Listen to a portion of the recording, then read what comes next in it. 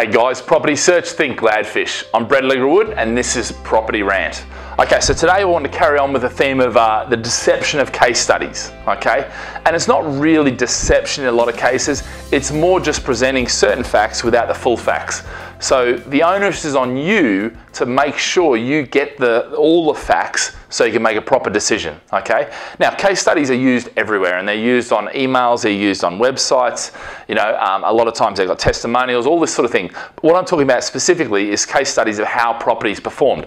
So let's take a look at some of the properties that we've had perform over the last various number of years, okay? So, Witham Wharf in Lincoln. Okay, beautiful riverfront, waterfront in the Brayford there, development. This was the best development in Lincoln at the time, back when we bought it. And we actually got the last 14 on site. The developer just wanted off site, so we got a particularly good price, which was 125, okay?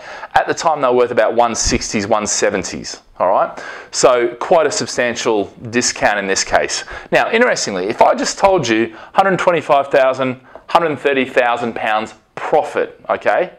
Now, me saying profit is actually a deception as well. It's not profit, okay? It's this is how much equity, or this is how much has gone up. Profit is after all the costs and all that sort of stuff. So just be careful of that deception, because people will say, oh look, 130 grand profit. No, not profit.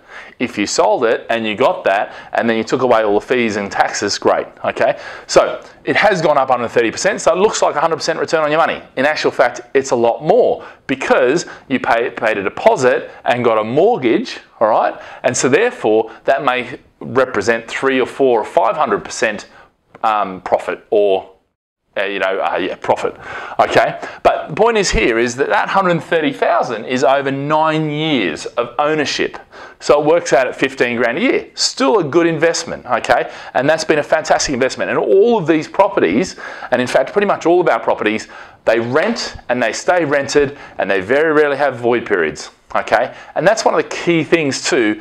A lot of people think, you know, they've got to be worried about that. They don't, but that's a story for another thing. So, even though it looks like 100% profit, actually consider it over 9 years, 15 grand. That's getting much more accurate about what the real return is. And obviously the property cycle changes, and in this case Lincoln, and these are all lived through the recession. So they're all bought pre or post recession, okay? So where house prices dropped in most cases. Now let's look at Eco Central. So Eco Central in Leeds. Leeds dropped considerably.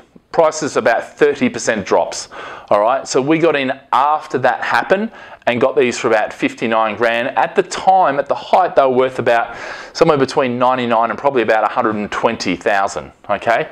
So 40,000 profit based on this, all right?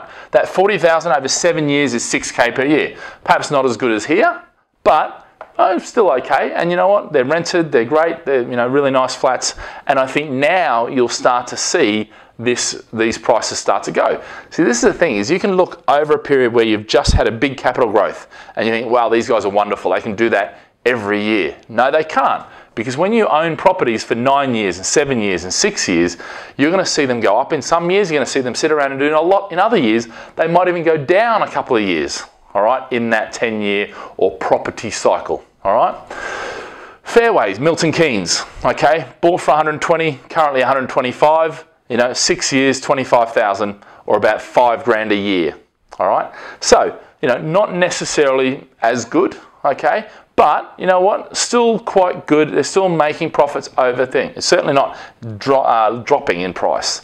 And what you'll find now is this is commutable to London. You're going to see the house prices start to take off because that's what's happening. The cycle, realistically, anywhere outside of London and the commuter towns skipped a property cycle, all right?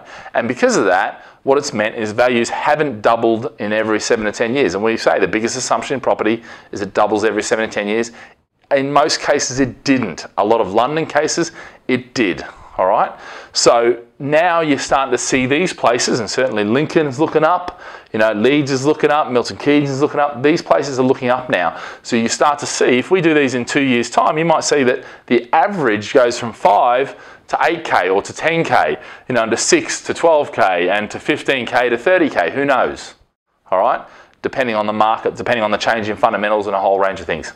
So guys, that just gives you a bit of an idea of how to look at these things, because oftentimes if we're just saying, look, 125 grand property made 130 grand profit, okay, great, but over what period? Yeah, over 9 years, so it's actually 15 grand per year on average, but that doesn't mean every year it's 15 grand. It could have been 0 1 year, 0 2 years, 0 3 years, and it could have been 80 grand in 1 year. And that's oftentimes how it goes.